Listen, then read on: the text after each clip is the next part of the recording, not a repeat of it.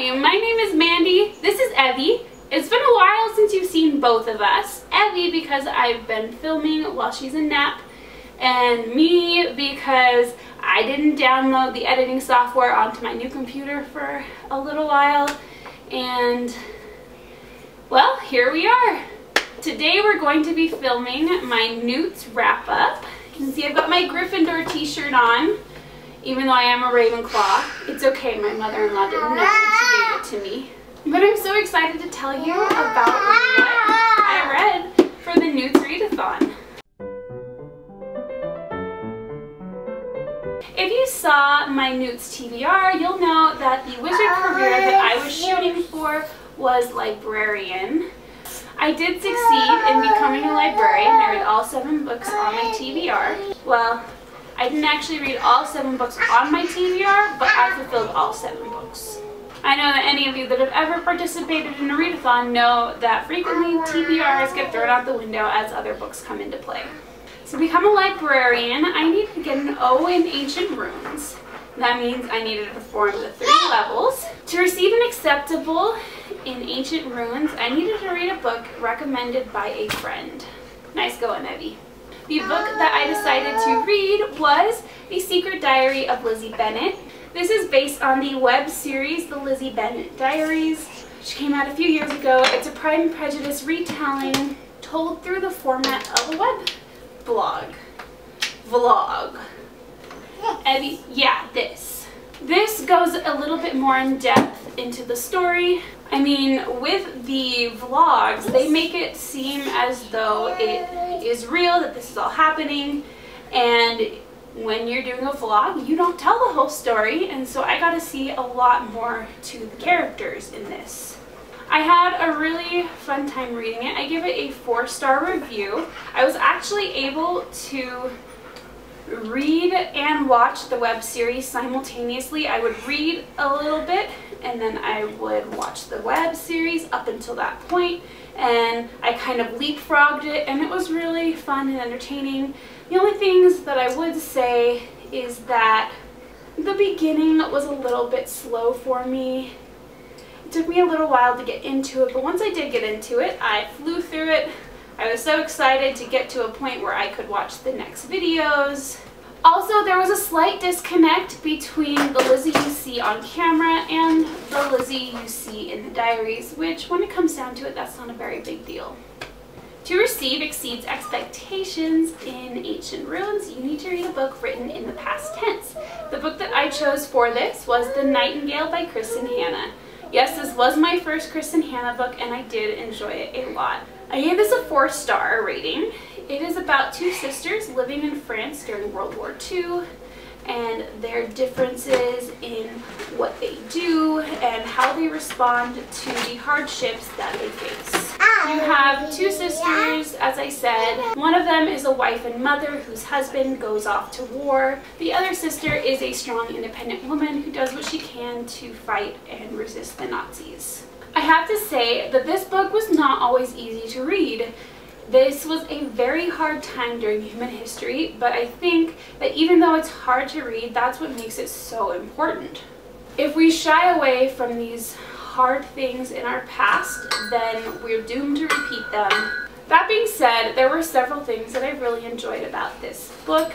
A few of them are scenes and parts that I can't tell you without making them spoilery. I will say that I think that this book did a really good job balancing hard and difficult, violent things with being truthful and letting you know that they happened, that they were there, but without getting too violent or gory. The same for the sex scenes. They were there, but they weren't in description, which I really liked. Overall, this is a great book. I can definitely see why so many people love it on BookTube. If you have any other Kristen Hanna books that you'd like to recommend to me, she has a ton out there, and I am willing to try some now that I know that I like her writing. For my outstanding in Ancient Runes, I had to read a book that's been on my TBR for ages. The book that I chose for that was The Raven Boys by Maggie Stiefvater. I obviously am pretty late to this party. Oh, by the way, if you hear the crying in the background, we got a dog! Yay! She doesn't like that I'm keeping her out of the room. She wants to be with the people. Her name is Sammy, and she is the sweetest dog ever. She is so patient with Evie, and that's all we can ask for in a dog at this point. This is about a girl named Blue, whose family is full of psychics, and while Blue is not psychic, she can enhance the psychic abilities of others. She lives in a town where there is a fancy prep school for boys, the Aglenby boys. Their motto is the Raven, and so everyone calls them the Raven Boys. Now, Blue has been told by every psychic she's ever met, all of her family members, that if she kisses her true love, he will die. So no kissing for Blue. Well, at the beginning of this book, they are at this thing that her mom does where she goes to this graveyard and basically the souls of everyone who's going to die that year show up. Well, lo and behold, Blue, who never sees anything, sees someone, and she's told that the only way that she could see him is one, if he's her true love, or two, if she kills him. So his name is Gansey. She eventually runs into him. Well, he is not your average Raven boy. He is looking for a Welsh king from olden days who he thinks is buried in Virginia somewhere. It's his life goal to find him, and Blue eventually joins that quest and becomes friends with him and his other Raven boys.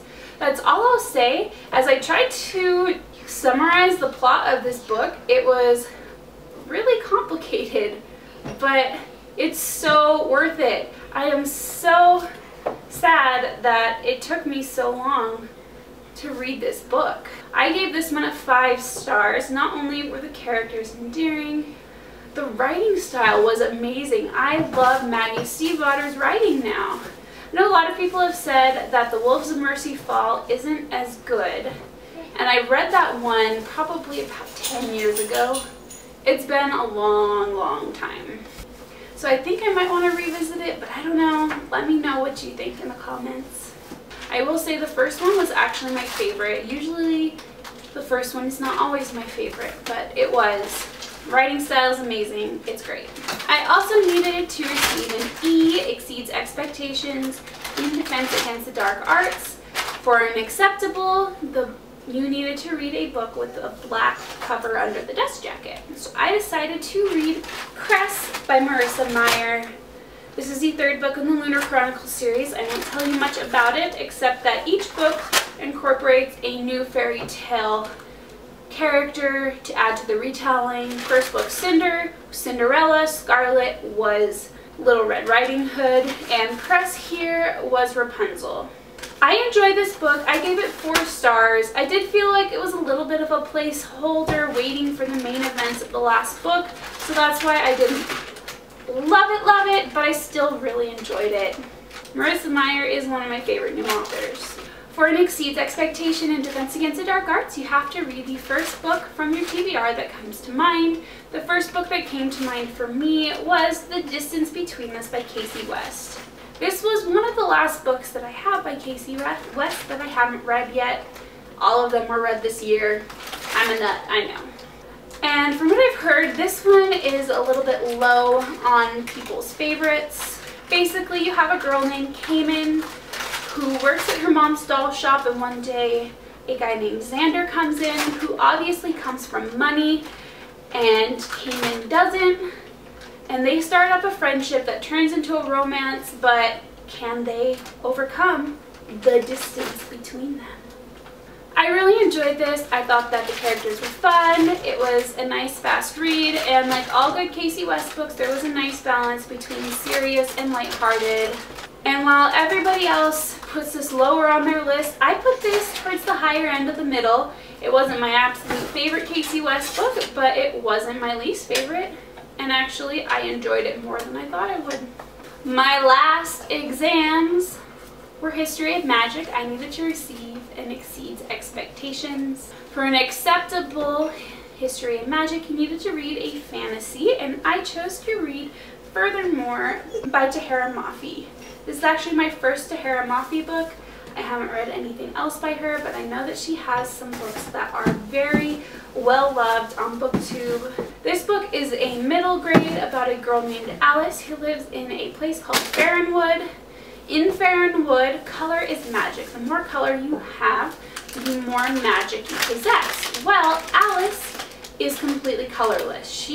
Well, not completely. She has no color, no pigment except for her eyes. At one point before this book started, her father had disappeared, and so one of her least favorite people from her class is a boy named Oliver, and he actually comes and asks her help to go and save her father. They have to go to Furthermore, which is almost like a Wonderland type place full of bizarre rules, bizarre magic, and they have to go deeper and deeper into this world to get to a point where they can find her father. I enjoyed this book. I thought that the writing style was fun. I rated it 4 stars. It almost reminded me a little bit of the Chronicles of Narnia, where you have an omniscient narrator who speaks to you as the reader. And I know that that kind of thing can get old very fast, but I feel like she balanced that really well. The only thing I'd say is I feel like the ending came a little bit too abruptly and was a little too convenient. But overall, a really nice writing style, beautiful words, it was great. If you watched my N.E.W.T.s TBR, you may recognize most of the books that I've actually all of the books that I talked about today. Those ones were all in my original TBR, but my last book was not. To receive and exceed expectation in History of Magic, you need to read a book with a map in it. I was originally going to read Winnie the Pooh, but it really didn't happen, and I picked up this book and there was a map in it, and I said, let's do it! The book that I chose to read was A Curse So Dark and Lonely by Brigitte Kemner. I have seen people love this book, I've seen people hate this book. I picked it up at the library and decided I would give it a shot, and I liked it a lot. I gave it a 4-star rating. She's destroying my bookshelf, but I'm gonna get new books for my birthday anyways, and I'm just gonna decide not to care. Here, this is a retelling of Beauty and the Beast, but in this version you have the Prince Ren is cursed to relive the fall of his 18th year over and over again until he finds a girl to love. If at the end of that season he does not find a girl to love, he is turned into a beast for a night. He's uncontrollable, he wreaks havoc, he kills people, it's awful, and then everything resets and he starts over again. After a couple of bad tries with women in his kingdom, he did not want to subject them to this anymore, so of course he decides to take women from our world, and that's where Harper comes in. Through some series of unfortunate events, she ends up being the one that is taken to the castle.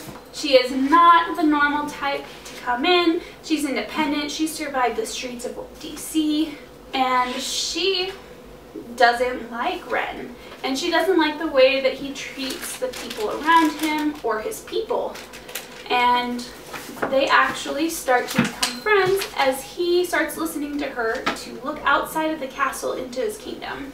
And that was one thing I really liked about this, that it's not just life going on in this castle, doing whatever. They focused on what was going on outside and they tried to change it. This is a first in a series, and I feel like even though there were loose ends, I can wait until the rest of the books in the series come out before I finish it, and that's what I really like for in a series. So there you have it. That's what I read for N.E.W.T.s. Now I'm just sitting here waiting for Hogwarts to call me back. Come on, Hogwarts, I'm ready to replace Madam Pince as the librarian. Somebody's got to stop the kids from eating chocolate while reading. I'll totally confiscate that chocolate and probably eat it while reading. Thanks so much for watching. If you liked what you saw, feel free to click subscribe. You can also follow me on my social media, which I will link below. I hope you're having a great bookish day, and I'll see you next time. Bye!